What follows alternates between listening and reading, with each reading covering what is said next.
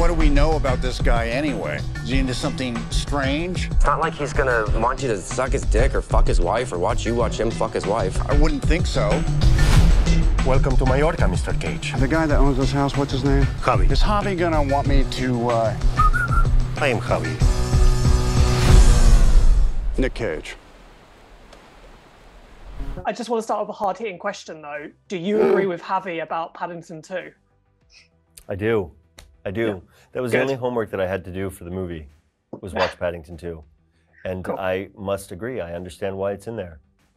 Perfect. That makes me happy to hear because it's genuinely one of my favourites. And when it comes to this kind of film, is it so weird and surreal to be acting opposite Nicolas Cage while he's playing Nicolas Cage? Like, you must blur between reality and film there. I feel it would have been surreal enough to just be in a movie with Nicolas Cage and for him to be your scene partner, as it felt that first day of shooting. And as far as the meta aspect of the movie and him playing himself, ironically, I would say that there's a chance that the character of Javi is, of course, without the billions of dollars and criminal family organization, that the superfan that Javi is a lot closer to me than maybe the Nick Cage of this movie is to the Nicolas Cage that played him. So, yeah. If that Are you answers your basically, question. yeah? Are you admitting to having like a Nicolas Cage prop room in your home? Is that basically what you're saying to him? I mean, close enough. Yeah, basically. It's understandable. Javi and Nick in this film have such a wonderful friendship as well. Like the shoe scene is delightful. Like just everything about it is so wholesome. Was it easy to create that chemistry with Nicholas, to create that on-screen bond? It was easy. It was an easy assignment overall. I genuinely love so many of his performances. So many of his performances are some of my favorite performances, and they're in my system and have such great influence over the love that I developed for acting and the desire that I had to be in the industry. And so there really wasn't, it's one of the easiest assignments I've ever had. It really is kind of like closer to the kind of person. People keep on saying, "Oh, we haven't seen you do comedy before," and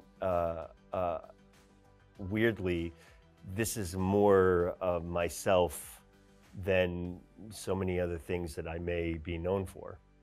Obviously, as it sounds like you're a Nicolas Cage fanboy, does Oscar Isaac have to start worrying that maybe you'll hang out a bit more with Nicolas in real life than Oscar? Oh, he should be shaking in his little boots. Is there a particular moment that stands out for you from this film? Is it just literally hanging out with Nicolas Cage, or some of the more action scenes? Because obviously you're more used to that, but as you say, the comedy is what you like doing and what you stretched out for. There isn't a lot that he and I do together in the scene, but I remember being out on the Adriatic Sea on a speedboat at sunset with Nicolas Cage, which goes down in history for me as one of the more beautiful days at work.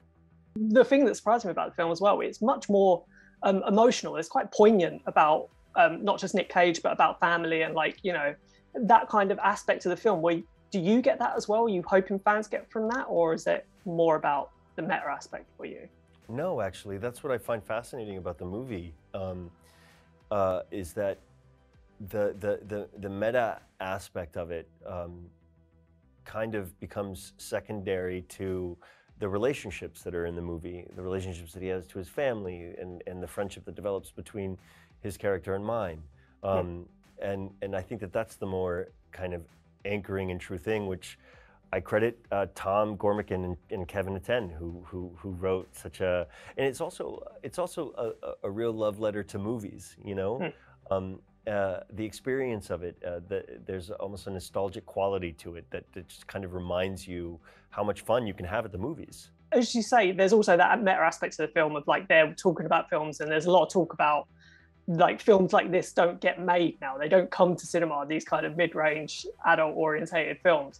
Considering you've worked on something like The Mandalorian in the big Star Wars world, does it feel different when you're making a film like this.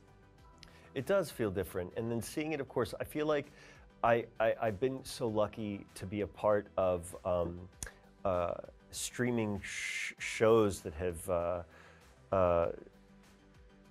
sort of laid out the territory for streaming content or cable television content.